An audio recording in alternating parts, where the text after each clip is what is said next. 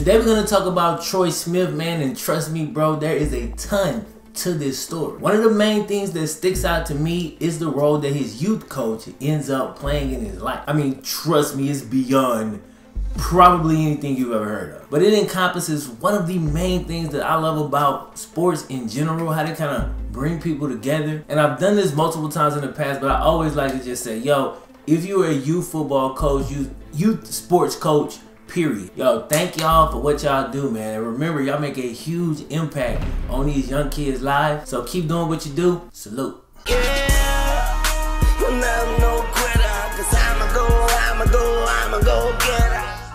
Alright, now before we jump into the video, I want to give a quick shout out to today's video sponsor, SeatGeek. SeatGeek is an app that has access to tickets from all over the internet, and they give that access to you right at your fingertips, making buying simple. They put a score of 1 to 100 on each ticket, letting you know the quality of the deal that you get. One of the doper features is you can preview the view from any seat that you may be selecting. That way you already know what it's gonna look like before you even get there. So if you plan on attending any game, click the link in the description, download the app, and make sure you use my code FlemLo for $20 off your first purchase. Troy Smith grew up in Ohio, and bruh, he had a tough upbringing. How tough? We're gonna get into it, but let's start in a little bit more of a happy place. Troy grew up right next to a football field, and he played over there as often as he could. But a lot of times he would end up actually stopping what he was doing to watch the Glenville A's, which is a midget football team in Ohio, practice and do their thing. Now they call it midget leagues, where I'm from just call it a youth football league, but like midget league, come on, man. Anyway, so he'll stop and watch them practice every day. Now, eventually the coach went ahead and invited Troy to come on over and play. You know, you're always out here, you might as well join the team. But you gotta get your parents' consent, and Troy's mom wouldn't let him play because she felt it was too dangerous.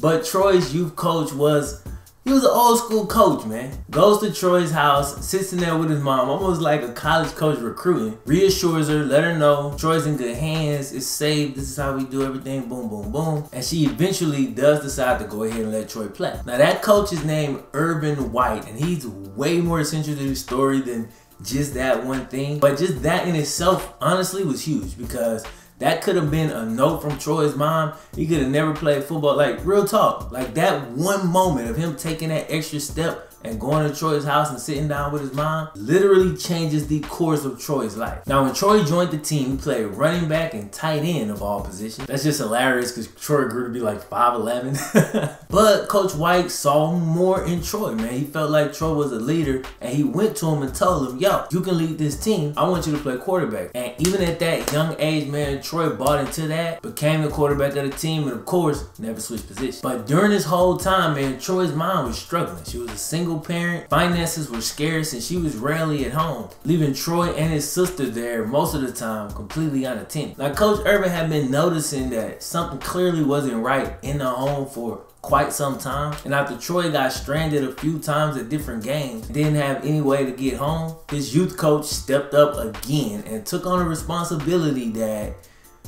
really wasn't his responsibility. After the county stepped in and was gonna take Troy and his sister from his mom, Coach White actually steps up and takes Troy in as his foster kid. Now, mind you, Coach White got a wife and 4 kids already at this point, but they bring Troy into the family and treat him like one of their own. Now, Troy's sister actually goes and stays with their aunt. Now, Troy stayed with Coach White and his family for 4 years, and here's what he had to say about that time period in his life. Everything happens for a reason. When I ended up with the Whites, that happened for a reason. They taught me the morals and the values that I needed to have in my life, and it helped me to get to where I am now. Now, over the course of that 4 years, Troy's mom was able to get her life together. Here's what she had to say. My children were the #1 thing that made me want to get it together. It took a lot of self-reflection, a lot of praying, a lot of crying, and actually a lot of laughing. So they get through that situation, man. It was 4 years. Troy's mom gets clean. She gets financially stable. She takes Troy and his sister back, and everything just wasn't peaches, but you know, they were back together, and she stayed, you know, straight and stable really from that point on. Now, Troy was still a kid, and he still had quite a few issues. In high school, he actually got kicked off the basketball team for elbowing another player in the head during a game. That's when he transfers to another school, Glenville High, links up with a receiver that was pretty good. I mean, decent speed, a dude by the name of Ted Ginn Jr. Now, of course, these two would go on to play together at Ohio State, and they played on the same team in the league for a spell as well. But let's not get too far ahead of ourselves, man. Troy really came into his own as a quarterback at Glenville. They were actually coached by Ted Ginn's dad, Ted Ginn Sr. In 2001, as a junior in high school, Troy was invited to the Elite 11 camp. Now, obviously, this is a huge deal. I mean, 80% of today's NFL quarterbacks are Elite 11 quarterbacks. 80%, that's crazy. And also, I got that stat from the intro to the most recent Elite 11 series on NFL Network. If y'all haven't seen it, it's pretty dope. I would recommend it. Now, Troy didn't win the competition, but he definitely got some love for having a good performance at the Elite 11 camp, man. He was there with Vince Young, Drew Stanton, and in case y'all are curious, a quarterback named Ben Olsen actually won the competition, but when he got to college, he had an injury-plagued career, and it didn't really work out. So the next year, 2002, Troy commits to Ohio State. Fun fact, he literally accepted the very last scholarship that Ohio State had available for that season. Let's be real though. Some other dude probably got bumped down to a preferred walk-on. In 2003, Troy played a little bit of running back and did some kick return duty. But it wasn't until halfway through his sophomore year, 2004, that Troy actually got his first start at quarterback. Now, out of the 5 games he played as a starter, he won 4 of them. And most importantly,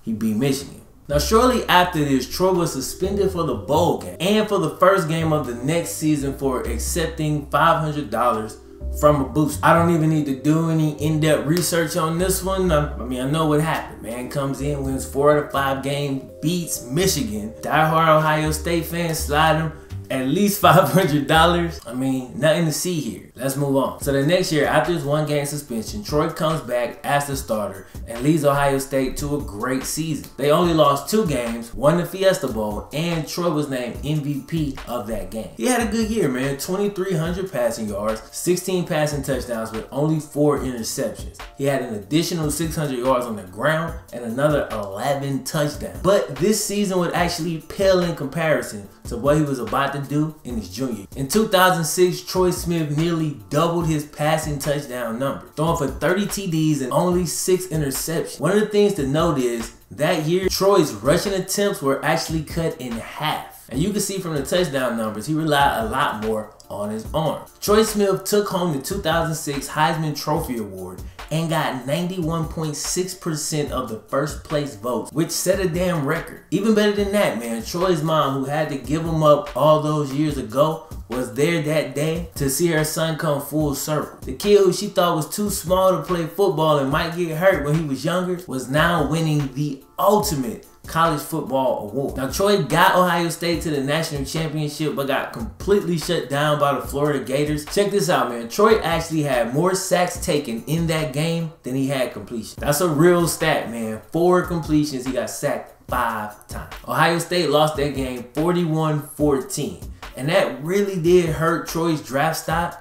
That and the fact that he's 5'11". So the Heisman Trophy winner fell all the way down to the end of the 5th round in the 2007 draft, where he was eventually picked up by the Baltimore Ravens. Troy actually got his first regular season playing time as an NFL rookie in the 4th quarter of a game against the Colts on December 9th, 2007. He played pretty well, man. Completed 3 of 5 pass attempts and ran a 6-yard touchdown for his first NFL score. And Troy would come in late in a couple other games and play pretty well, you know, in a limited role. And that had fans wanting to see, yo, what can he do as a starter? So when they got their wish, bro. Week 16 of that same season, Troy got his first start. To put it lightly, he didn't play well, bro. He turned the ball over multiple times and the Ravens lost. But the very next week, Baltimore playing the Steelers, Troy probably flashed back to the first time he played Michigan in college, really got himself going in another huge rivalry game, and led Baltimore to a victory over the Steelers. Now here's the thing. That was Baltimore's first win that year since week 6. Troy threw for 171 yards and 1 touchdown. Now the next year, Troy was ready to put in his bid to be